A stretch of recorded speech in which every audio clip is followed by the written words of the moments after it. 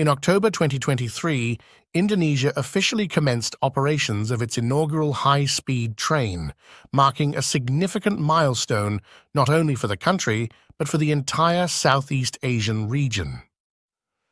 As the pioneer of high-speed rail in Southeast Asia, this project carries immense potential for Indonesia.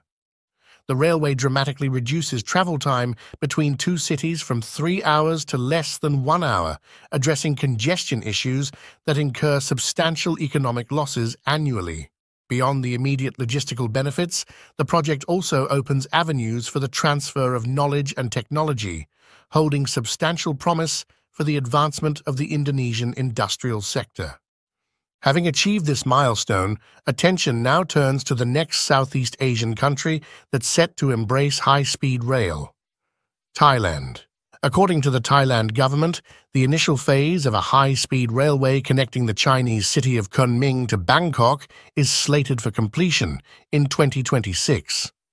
This video delves into the ongoing high-speed rail projects across Asia. Before you proceed, consider subscribing to our channel for regular updates on developments across the Asian continent. Southeast Asia's first HSR, the Jakarta-Bandung Line. After numerous delays, the high-speed train that links the capital city Jakarta to Bandung, reaching a maximum speed of 350 km per h, is now in operation. This railway marks the culmination of Indonesia's decade-long infrastructure development under President Joko Widodo, who has been overseeing the expansion of roads, ports, and airports to propel the nation toward high-income status. This high-speed rail project is a collaboration between Indonesia and China, making it Indonesia's first high-speed rail and the first in ASEAN. Some individuals express skepticism, questioning the project's profitability due to its relatively short 142 kilometers route. However, the Jakarta-Bandung Line represents just the initial phase of Indonesia's ambitious plan. The government aims to extend the line from Jakarta to Surabaya, the country's second-largest city. This Jakarta-Surabaya route, spanning 780 kilometers, will significantly reduce travel time from 10 hours by car or regular train to just 3.5 hours. Profitability is not the sole objective of HSR projects. For instance, China's first HSR project, covering 130 kilometers between Beijing and Tianjin, initially operated at a loss, discouraging private investment. The government stepped in to initiate construction, and the region along the railway experienced a boom in industries, from tourism to real estate. This played a crucial role in making industrialization China's comparative advantage. Since then, China has expanded its HSR network to an impressive 42,000 kilometers, becoming the largest and most extensively used rail network globally. According to PT Kereta Cepat Indonesia China, the consortium of Indonesian and Chinese state companies responsible for building the railway, the Whoosh train's average occupancy is approximately 90%, serving about 7,000 passengers daily as of the end of October. In November, the service will increase to 28 daily trips, twice as many as the previous month.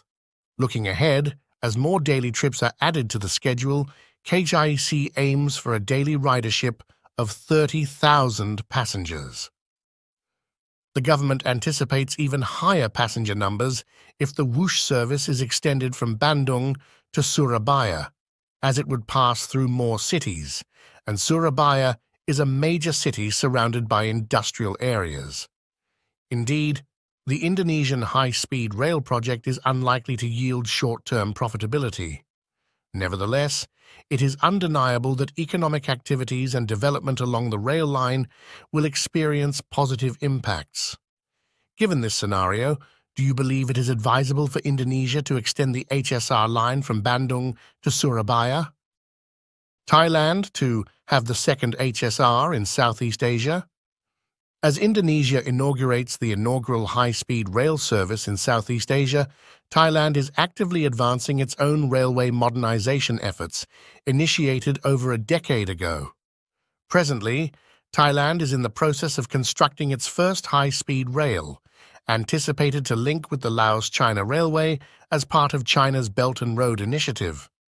Thailand openly aspires to become the HSR hub of the ASEAN Economic Community, revealing plans for 5 HSR lines radiating from Bangkok in various directions, including a southbound route to the Malaysian border for a connection with Padang Besar, covering nearly 1,000 kilometers.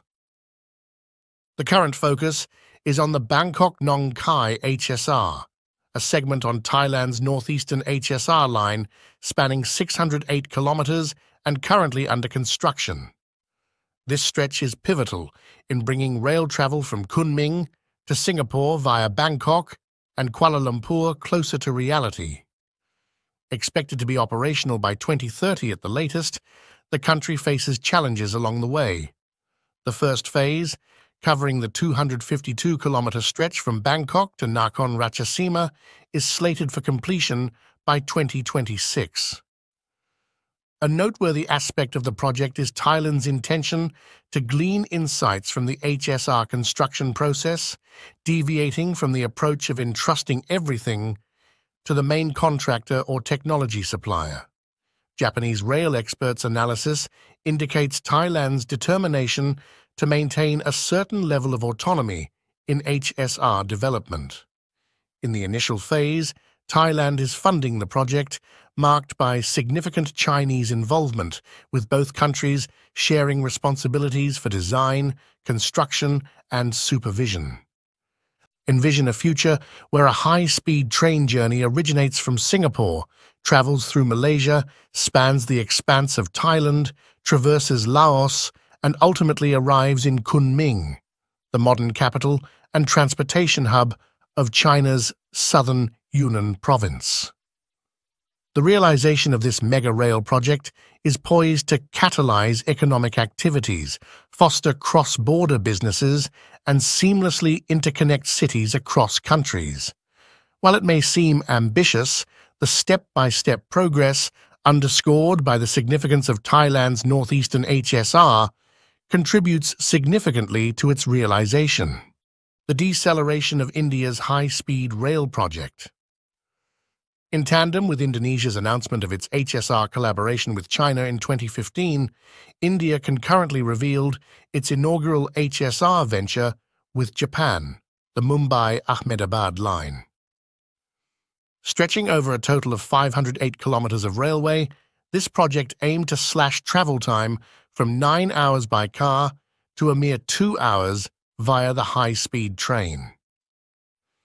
Initially projected at a cost of $14 billion, encompassing expenses for 24 train sets, interest during construction, and import duties, the Japan International Cooperation Agency, a Japanese government entity, committed to financing 81% of the overall project expenditure.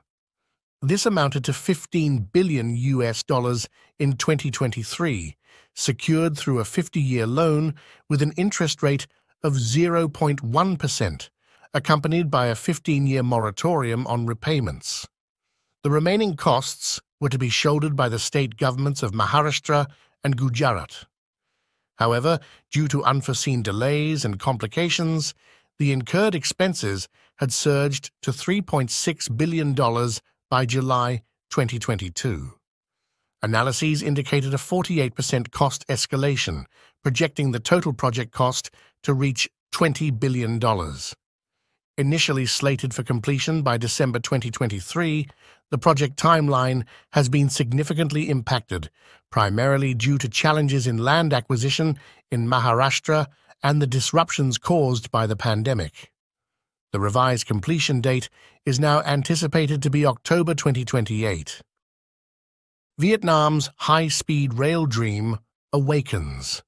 As far back as 2006, nearly 2 decades ago, Vietnam entered a memorandum of understanding with Japan for the development of a railway.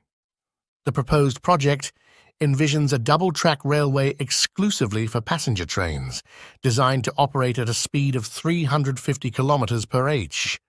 Spanning a total length of 1,570 kilometers, The line would consist of 27 stations and 5 depots.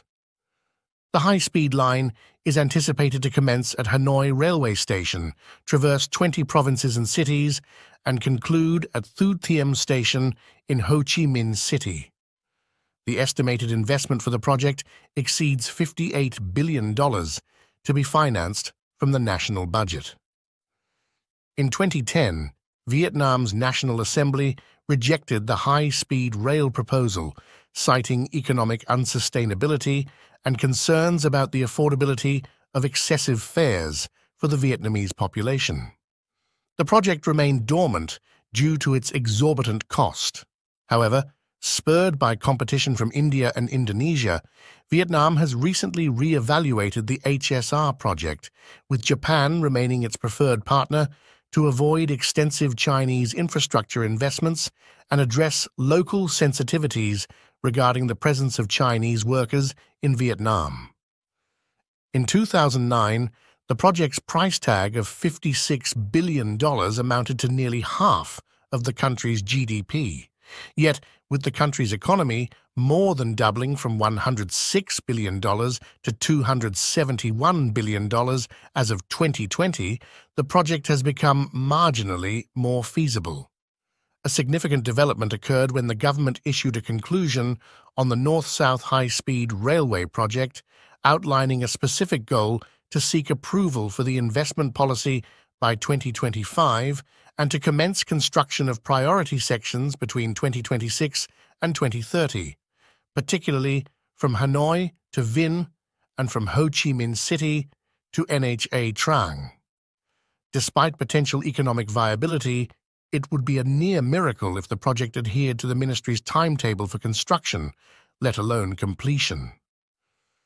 While Vietnam is destined to have its bullet train, it is likely to be several decades before the first passengers step aboard the new Reunification Express.